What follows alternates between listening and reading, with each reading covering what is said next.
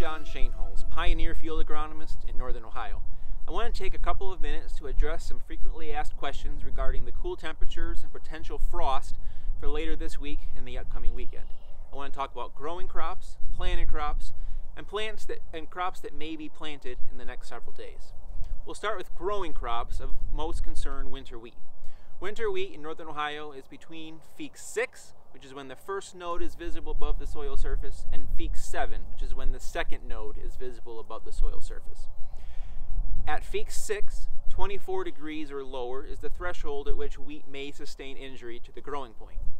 A little bit later, at the boot stage, 28 degrees becomes that threshold. So some temperature in those mid-20s is where our wheat crop will be sensitive to damage at this point. If the temperatures are below 28 degrees, it may be necessary to check some of the earliest, most developed fields for injury after that frost event occurs. Now, there are also some soybeans that have emerged in Northern Ohio. Soybeans can also be sensitive to frost because all of the growing points of the soybean are above the soil surface after emergence. Now, there are multiple growing points on a soybean plant, and all of these would need to be killed by the frost in order for stand loss to occur. Very little, if any, corn will be emerged by this weekend in Northern Ohio.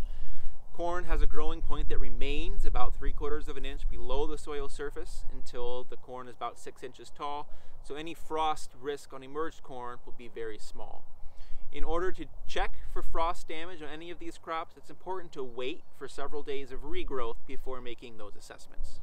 On the topic of planted crops, most of the corn and soybeans planted in Northern Ohio were planted in pretty ideal soil conditions over the last 1.5 weeks. Soil temperatures were warm, above 50 degrees. Soil moisture was adequate to begin germination, but not excessive to limit compaction. And we have not received a heavy cold rain to cause crusting issues or imbibitional chilling concerns. Now, with the cold temperatures ahead, development and emergence of these early planted crops will be slow, but will resume with warmer temperatures ahead.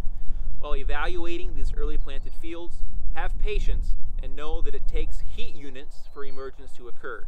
Corn germination typically occurs around 110 or 120 accumulated heat units. Soybean emergence is much more variable, but somewhere in that 90 to 100 range is typical. Finally, on the topic of corn and soybean plantings that will occur this week as temperatures cool. We know that the ideal soil conditions for planting are temperatures that are greater than 50 degrees and soils that are not too wet in order to cause compaction. Now, planting can continue even as temperatures cool, but the risks do increase. The risks become especially great when planting into poorly drained fields or planting prior to a heavy cold rain event that leads to imbibitional chilling. Now, in much of Northern Ohio, soil conditions as far as moisture are ideal, and there are no cold rains in the forecast, which lessens the risk of imbibitional chilling planting this week. Temperatures will still be cool, which will challenge early growth, so when planting corn, plant hybrids with proven stress emergence scores to take advantage of the warmer temperatures later on.